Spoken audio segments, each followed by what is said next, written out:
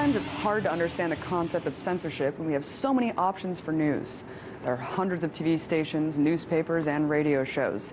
But the truth is that almost every avenue from which we get our information in the mainstream media is controlled by only 6 corporations that have one specific interest: profit.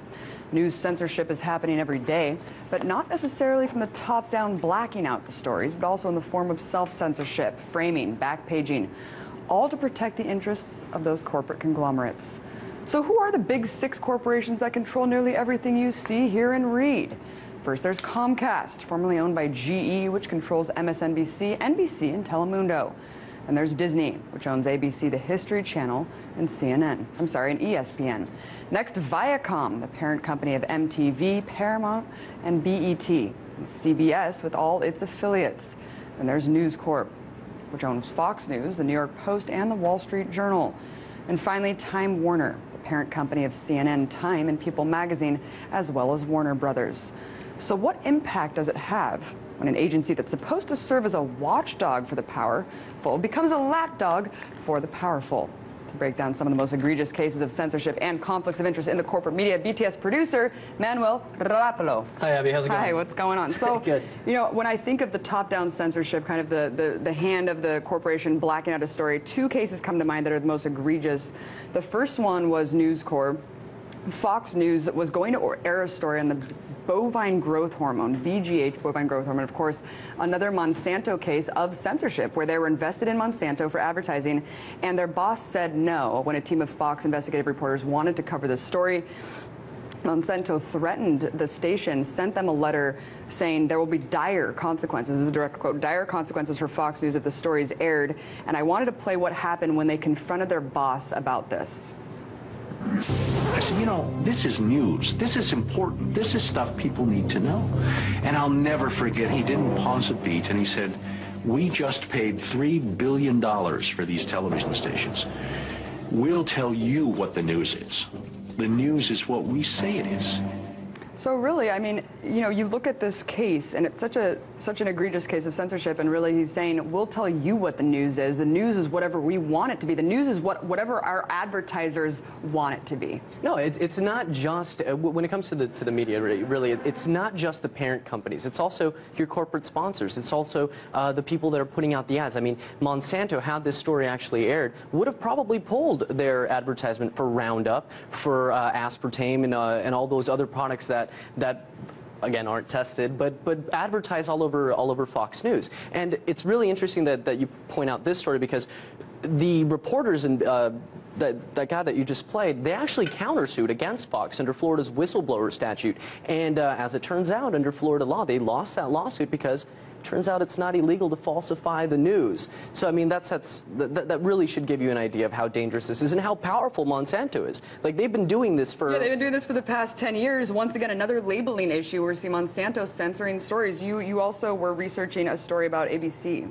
Sure. This is just another one of those examples. Back in 1998, kind of a very clear-cut example. ABC was 2020, they were going to air this story about how Disneyland is actually hiring pedophiles. I mean, it's just a crazy story. You're thinking a theme park for kids, and pedophiles just sounds terrible. They weren't able to pull the story. Why? Because Disney owns ABC. It's very clear-cut. You don't want to endanger or make the corporate interests look bad. So I mean, that's one of those clear-cut stories, but I mean, it also raises questions. That one's relatively easy, not to downplay pedophiles, but when you look at cases like CNN's running a story about the BP oil spill, the Deepwater Horizon spill, about the cleanup efforts and how, things are getting better, and as soon as the segment's over, you see a commercial come on, and it's BP, and it's BP representatives going, come down to the coast and eat some one-eyed shrimp or whatever they're doing. I mean, there's a problem in there, and it's so obvious, but I think people don't realize it as much as it's in your face. They don't realize it, but Project Censored, one of the greatest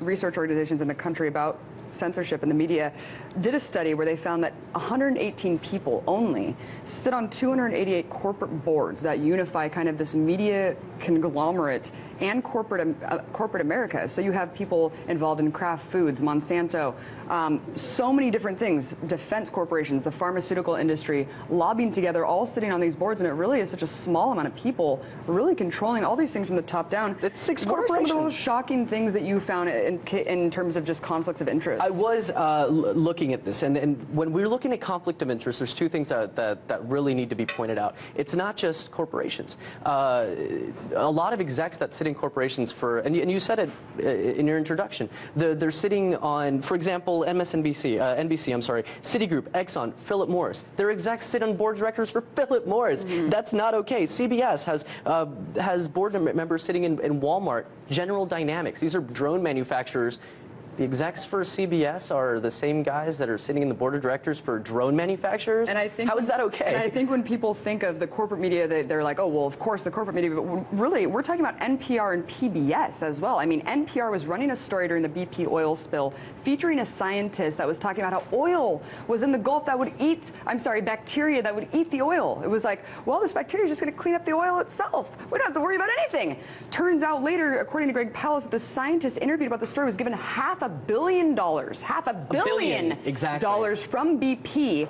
NPR never mentioned this detail, this quaint detail, when they were doing the story. And of course, we saw PBS. The thing about that, the money that, I mean, we're talking about one guy that received $500 million. That money, that money actually spread out. It was more like a money spill, is what Greg Palast said in that report that he did. So you've got all these universities, all these independent researchers all over the country doing research on oil biology, and they're all being funded by BP. And PBS aired the drone documentary by Lockheed Martin, pretty much a promo for drones. And you know, us talking about all this really calls into question the U.S. State Department issued a warning about restricted press freedom in the rest of the world, meanwhile ignoring that the consolidation of 90% of the U.S. media by 6 corporations.